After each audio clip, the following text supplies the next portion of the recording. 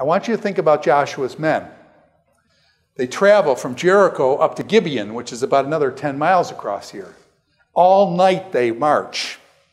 You guys ever pull an all-nighter, marching 30, 40 miles uphill, about 3,300 foot difference over 20 miles, and you're marching all night? Question, are you ready to fight the next day? We're talking hand-to-hand combat and hand-to-hand combat the next day. And I take away, you haven't got any Red Bull or Monster. Okay? Question, are you going to be ready to fight? Joshua then prays for what? Joshua then prays as they're fighting here. Joshua says, Lord, we're going to beat these guys. Give us another 24-hour day period. Have any of you tried pulling 24 hours like that? Okay, now I want to ask you about the sun standing still. That's where we're going. They march all night, and then Joshua asks for another 24 hours. Does that seem like it makes sense? Or does that raise big questions to me? Are there other ways to look at that 24-hour day lengthening thing? And I'm saying it, I'm not sure that it fits the context. If I were Joshua, I'd be asking for a shorter day because we just marched 30 miles. By the way, you march at night in the desert, what's the problem? Do you go out in the desert at night like that? And the answer is no. They tell you, by the way, you learn pretty soon, do you listen to the traditions? When they tell you you don't walk in the valley, do you walk in the valley? Well, we ignored that and we just got our heads knocked off. They told us you don't go out there at night because what happens at night, you can't judge things well, and people have walked off cliffs. And next day they find them dead in these canyons, okay? You don't walk at night. By the way, do our troops fight at night purposely? Our troops fight at night because we have the advantage at night because of these night goggles and stuff. So our troops, I know when my son was in Afghanistan, both in Afghanistan and in Iraq, they would go out on night patrols because we have the advantage at night because of night goggles. But if you don't have those night goggles, are you in trouble? And so that's what they're saying. So anyways, let's work with Joshua in this the southern campaign then. The Gibeonites, their slickness, very slick. They dress up in these old clothes and they wear old food with its moldy food, and their wineskins are all cracked, and they say, oh, you know, we took this bread fresh from the oven, and now look, it's all moldy. We're from so far away. Make a treaty with us. Joshua, make a treaty with us and things. And they make a treaty with them. Then they call out and say, we need some help now. The Southern League, Jerusalem, Hebron, Lachish, these other cities are attacking us. So Joshua marches his troops all night. And in chapter 10, verse 11, he describes then this sun standing still sin. As they fled before Israel, Israel marches all night, gets up there and attacks to help protect Gibeon. As they fled before Israel, rode down from Beit Horon to Azekah, the Lord hurled large hailstones down on them from the sky. And more of them died from the hailstones than were killed by the swords of the Israelites. Does that make sense? More of them were killed by the hailstones than by the Israelites' swords.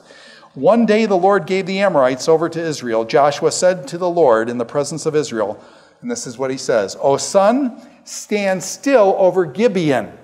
So sun stands still over one horizon, and moon over the valley of Ailon, which is the other horizon.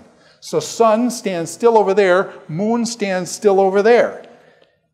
So the sun stood still and the moon stopped till the nation avenged itself on its enemies, as it is written in the book of Jasher. Have any of you guys read the book of Jasher? Yeah. That's assigned for next week, okay? Where's the book of Jasher?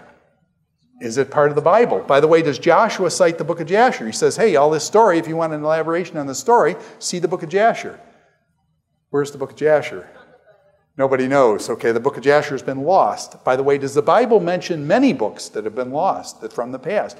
Was the Bible the only books running around the ancient world? No. Here he mentions the book Jasher that's long gone. Nobody's seen it in 3,000 years.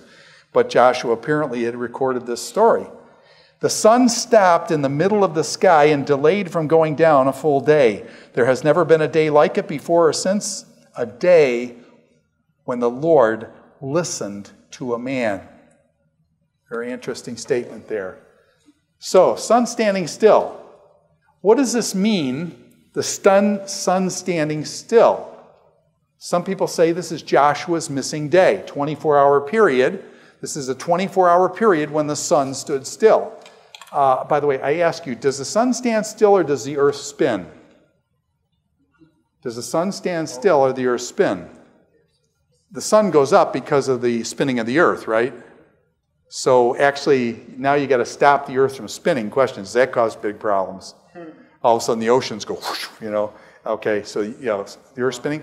Could you do light bending? Could he bend the light to make it look like the Earth was, the sun standing still? So I don't know how God did it or whatever. But some people say that, hey, they broke this into a computer, and the computer has found that there's 24 missing hours when we punch this into the computer.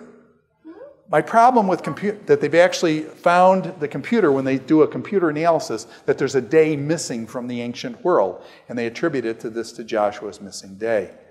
My problem with computers is, do you know the GIGO principle for computers? Garbage in, garbage out. Do computers tell you out what you put in? And so all I'm saying is be careful about this computers prove the Bible thing, okay? Be careful again about computers prove the Bible thing. So the sun's standing still, cautious on the computer standing still. Does Joshua want 24 more hours for his troops to fight?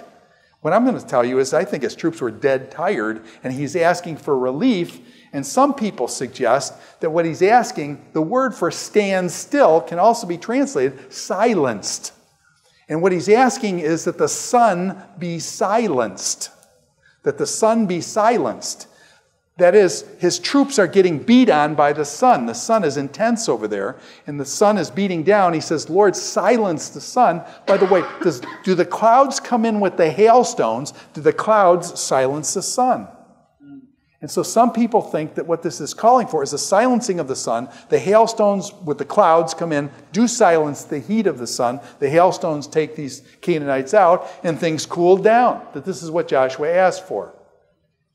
Now, by the way, does the text really say here in your NIV the sun stands still on things? So this doesn't fit. And I want to give this about a 20% possibility or less possibility, maybe about a 15% possibility. This one's probably more. There's a guy named John Walton. He teaches at another school. I don't like to mention the name. It's a place called, it's in Chicago, outside Chicago. I think it's a place called Wheaton. Anyways, and John Walton teaches there.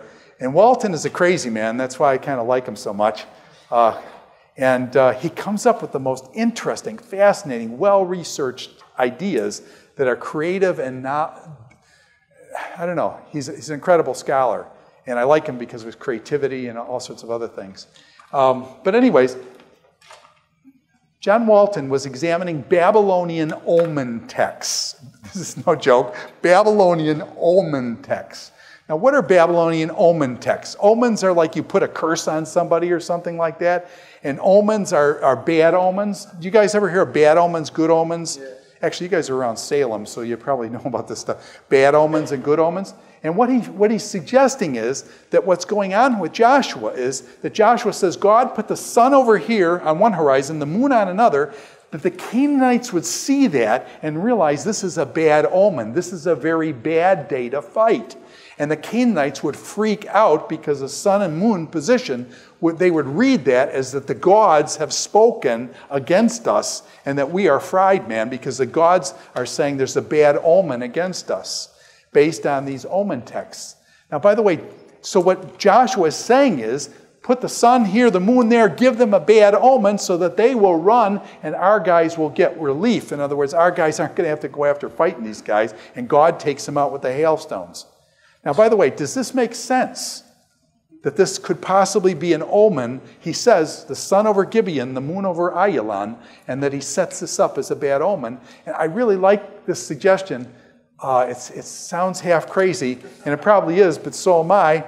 And so I want to give this a shot, okay? I'm not saying that's the way it is. I'm saying if I'm probably going to do it right, I'll probably go the sun stood still. But I like this because it explains so many things about his troops being tired and things and asking for relief for his troops rather than that, okay? So can we give this a 5 or 10%? Anyway, so I think this is an interesting interpretation. And I think it's possible. It's based on these ancient omen texts, and I think he may be into something. Hannah? Okay, so the first one is 20% possibility, right? No.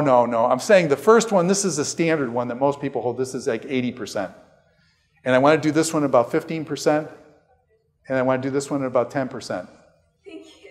No. Don't say thank you. What did I just do? 80, 20, 15. It doesn't add. It adds up more than 100. I'm just messing with you. Anyways, but what I'm trying to say is this one's probably the one that's standard, and this one's probably unlikely, but I just think it's fascinating. It explains stuff. To be honest, it explains stuff that I've never been able to explain before, and that's why I like his suggestion. Okay, so it's just you kind of got to walk on that. Okay, now what is so special? Now this is what excites me. Check this out. Chapter 10, verse 14. The sun stopped in the middle of the sky and delayed going down a full day. There has never been a day like it. What is so unique about this day? There has never been a day like it before or since. What is so unique about this day? A day when the Lord listened to a man. Did Joshua pray and God had the heavens set up according to Joshua's prayer? This is incredible. And what I'm trying to say is, does this verse tell us, does prayer matter?